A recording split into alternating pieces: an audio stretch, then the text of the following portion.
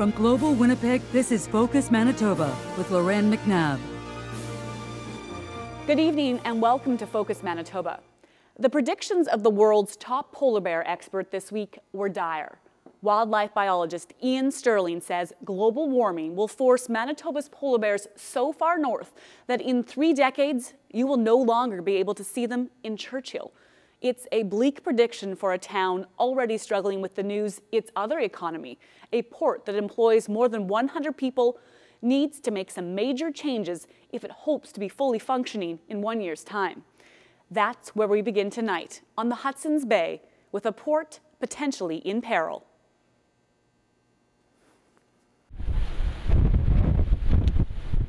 The port waters are calm. The shipping season in Churchill over.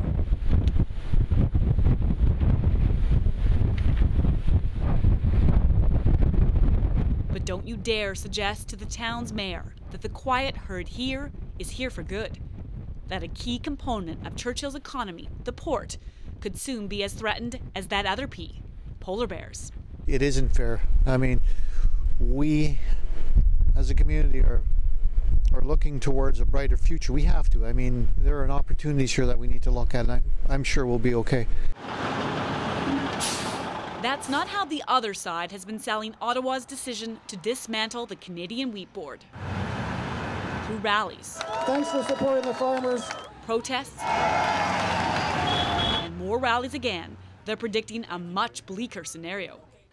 Eliminating the Canadian Wheat Board will cost prairie farmers money, cost Canadian jobs, be a drain on taxpayers, and change the nature of the country because thousands of family farms will disappear. If you're not a farmer, proposed federal legislation to... And if these provincial ads are to be believed, potentially right along with them, the Port of Churchill, whose biggest user is the Canadian Wheat Board. Or that the Port of Churchill and its rail line depend on a strong CWB. It's making things sound like it's doom and gloom when they want to look to the future. To me, the doom and gloomers are the ones who are accepting the fact, as is the federal government, that we can just move off into some undefined, unthought out, unsubstantiated framework. It's political, complicated, and depending on where you stand, downright divisive. Since 1943, prairie farmers have been obligated to market wheat and barley through the Wheat Board, a monopoly originally designed to bring farmers the greatest returns. A wartime policy the federal Conservatives have long believed is outdated. By this time next year, farmers will have the freedom to sell their grain however they choose. From my perspective, and I think a lot of my neighbors, change is necessary. But change will be challenging for Churchill because 90% of the shipments made through there this year were grain bought and sold by the CWB. It can keep me awake at night sometimes, but there's definitely opportunity for us. Brad Chase is the president of Omnitrax, the port's owner. And the opportunity he speaks of is in Canada's deep north, where mining towns in Nunavut are booming. A short shipping by vessel to get it into the Kavalik region. And increasingly in need of consumer goods. Everything from automobiles to televisions to grocery supplies, etc. So we're working very hard to grow that business. Geographically, it makes sense. By ship, the Kavalik region in Nunavut is only a few hours from Churchill. Yet 85% of the supplies that region receives are shipped through the St. Lawrence Seaway, meaning goods are traveling all the way around Newfoundland and northern Quebec before they ever enter Hudson's Bay. We've had some, I'll say, setbacks. There's a significant amount of volume that goes out through the east coast and around and into the region where we could be supplying that. The advantage of the St. Lawrence Seaway is the sheer volume of goods moving in and out of this area. And when you consider many of the ships that originate there are already resupplying northern Quebec, the hike onto Churchill starts to make more sense. What doesn't, as far as Manitoba's agriculture minister is concerned, is Ottawa's plan.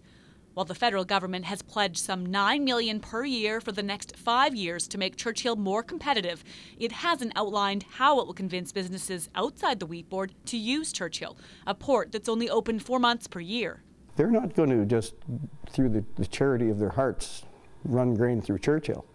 They're business people. They're smart business people. They've made a lot of money making smart decisions. But if you look at a map like this, Churchill is a lot closer to outside markets than many other Canadian ports.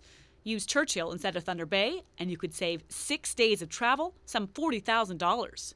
The kind of numbers Churchill's mayor is crunching, instead of the suggestion his town could soon be losing some 100 jobs. Where's the win-win in all of this? Well, that's what we have to do. We have to find the win-wins in all of this, and we'll be successful. Well, that other P we mentioned has always been a big draw for tourists. Polar bears have been captivating both tourists and researchers in Churchill for years. But their future is on thin ice. Global's Kate Godozik will visit Churchill a little later in the show. But first, an inland port that could bring more business to this city and the north. Why would I care? Jobs, jobs, jobs.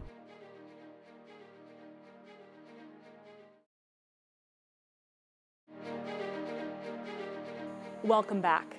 The melting of the Arctic sea ice has some experts predicting the polar bear population in Churchill could disappear within the next 30 or 40 years. A sad prediction considering the smiles these bears bring to the faces of thousands of tourists. Global's Kate Godozik recently spent the day in Churchill, and like so many tundra buggy adventurers before her, she returned with hundreds of photos and memories. There are many reasons to make the 2-hour flight to Churchill, Manitoba, but on this crisp November day, there is just one: to see them. Churchill is the polar bear capital of the world, and this morning 35 of us excitedly set out with our cameras racked and ready and our eyes frantically scanning the horizon for movement. Our first sighting comes as we leave the airport. He's nestled in the rocks and saunters across the jagged platform to say hello. He's small and young, but still an incredible way to be officially welcomed to Churchill. To see him in his natural habitat come up and being curious about us and not afraid of us was pretty amazing to me. From there we board a tundra buggy, a massive roving vehicle capable of maneuvering the Arctic terrain of northern Manitoba and even the harshest winter conditions. The rules inside are simple. It doesn't move until everyone sits down. If it stops, it's because a bear has been spotted. And then the dance for the best vantage point begins.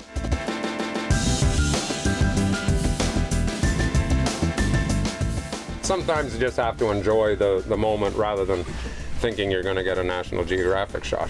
Jim Baldwin has been traversing the Churchill tundra for the last 6 years, but this year is different. I've noticed this year in particular that there aren't as many bears. I don't know if that's a trend or if it's just a weather hiccup that is slowing them down to get here, but there aren't as many bears as there would be this time last year. Even with fewer bears, I alone snap over 300 photos.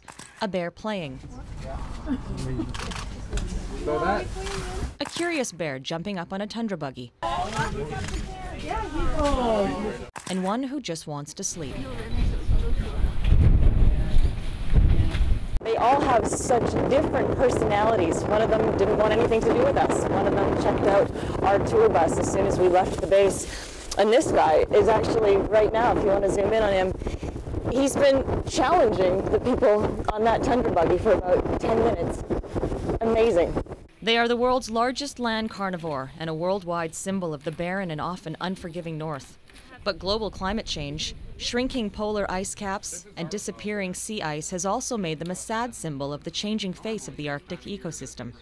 It's for that very reason tourists travel here from around the world. Some on this trip came all the way to northern Manitoba from Texas. I was a little afraid, you know, with all the global warming and everything, that they wouldn't be around much longer, and I thought I better come see them before, you know, mankind does so much damage that they're not here any longer. I love Manitoba. I've been here many times, and we love Canada. This has been a dream of mine forever, and I just retired, and I've wanted to see a polar bear, and I saw a polar bear as soon as we arrived. It's been an awesome day. It's the most awesome land mammal on the planet. Your life changes when a polar bear looks you in the eye. And the tundra is beautiful in itself, especially on a day like today. And just the whole fragile ecosystem in a very hostile environment is the thing that lures me back. Everybody needs to see this at least once. It's just an incredible experience, something you would never believe if you didn't see it live. After almost 8 hours on the tundra, it's time to turn back. 35 of us just having enjoyed the experience of a lifetime. But for one of us, it was about to get even better. This is unbelievable. This is like, I don't even have words to describe this. No one's even worried. Built-in tour guide and weathercaster. Did you like how we cleared away nicely to a mix of sun and cloud today? Yeah. Yeah? Winds out of the west, 30 kilometers an hour. Nice. Gusting to 40. Nice. Who can talk and drive at the same time, right? Watch out for that polar bear. We drive off into the sunset, letting this day end so another can begin. Tomorrow, a new group will arrive for the exact same reason we did.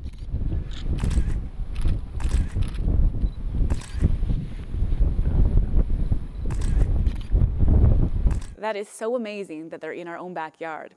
Well, another thing Manitobans are hoping to brag about is football. As we look ahead to the Eastern Conference Final between the Bombers and Ticats, we thought we should look back at the stadium that helped get them there. That's next. Touchdown, Blue Bombers! How do you feel about throwing for over 700 yards? Well, I'm not used to breaking records, so it's new water for me. It feels good. I'm glad my son and my wife were here to see it.